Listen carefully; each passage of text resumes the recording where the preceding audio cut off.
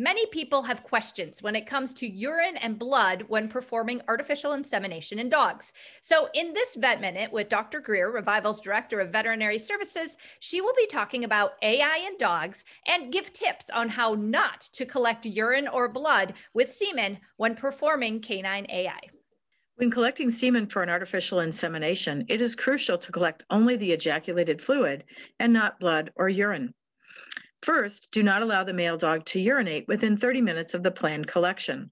A full bladder is better at keeping the semen heading into the ejaculate instead of backwards and up into the bladder.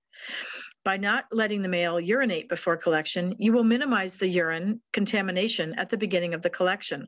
Have a spare second collection sleeve available. If there is any color of urine at any time during the collection, you can change out the sleeve. Urine will kill sperm.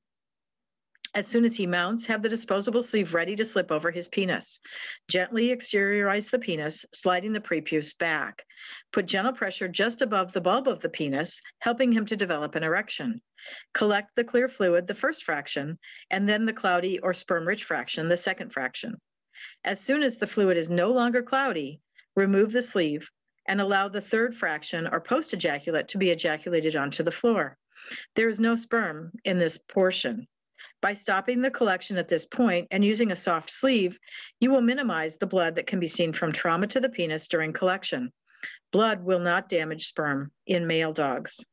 So Dr. Greer, what about the blood? What could that indicate?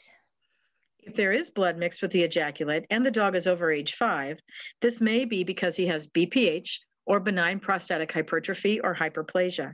If this is the case, his prostate should be evaluated by a rectal examination and/or ultrasound by a veterinarian experienced in managing breeding dogs. This disorder can be managed using a prescription medication, such as finasteride. Blood can also be from trauma to the penis during ejaculation, so be careful. And remember, you'll always want to evaluate the semen under a microscope prior to insemination. Hi, if you're watching on YouTube, consider subscribing to the Revival Animal Health YouTube channel. If you have a pet health question, call our pet care pros at this number. And don't miss our other pet health videos.